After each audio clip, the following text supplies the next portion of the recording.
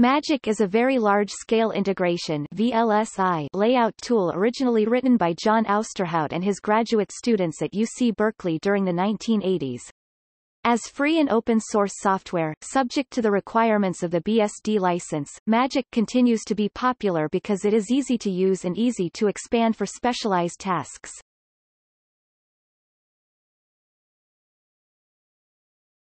Topic: Differences. The main difference between Magic and other VLSI design tools is its use of corner-stitched geometry, in which all layout is represented as a stack of planes, and each plane consists entirely of tiles, rectangles. The tiles must cover the entire plane. Each tile consists of an x, y coordinate of its lower left-hand corner, and links to 4 tiles, the rightmost neighbor on the top, the topmost neighbor on the right, the bottommost neighbor on the left, and the leftmost neighbor on the bottom. With the addition of the type of material represented by the tile, the layout geometry in the plane is exactly specified. The corner-stitched geometry representation leads to the concept of layout as paint, to be applied to, or erased from, a canvas. This is considerably different from other tools that use the concept of layout as objects, to be placed and manipulated separately from one another. Each concept has its own strengths and weaknesses in terms of both practical use and speed of computation. The corner-stitched representation is particularly well suited to searches within a single plane, for which it excels in speed. It is not particularly well suited to extremely large databases. The need to maintain 4 pointers for each tile, as well as the need to store tiles representing the space between areas of material on a layout, makes it more memory-intensive than object-based representations. An extension to the corner-stitched geometry representation called the split tile method, added in version 7.1, allows true representation of non-Manhattan geometry. This method allows each tile in the database to specify 2 material types, in which case the tile is regarded as being bisected by a diagonal line from corner to corner, with one material type on one side of the diagonal and the other material type on the other side of the diagonal.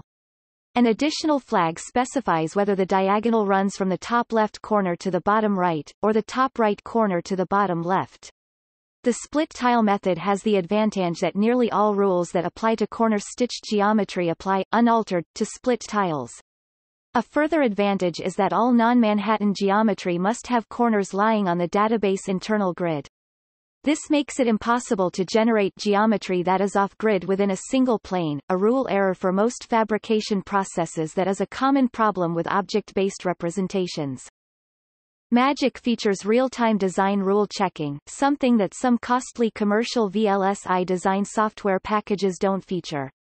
Magic implements this by counting distance using Manhattan distance rather than Euclidean distance, which is much faster to compute.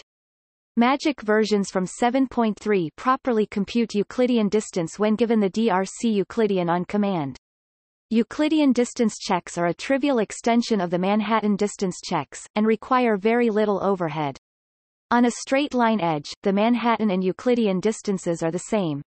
Only on corners do the 2 distances diverge. When checking corners, it is only necessary to keep track of the direction of search from the corner point.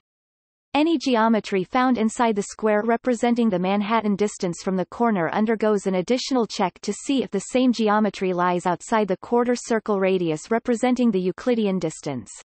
Since this additional check is applied only to geometry found in violation of the Manhattan distance rule, it is not invoked often, so the computational overhead is very small. Magic currently runs under Linux, although versions exist for DOS, OS/2, and other operating systems. Magic is frequently used in conjunction with IRSIM and other simulation programs.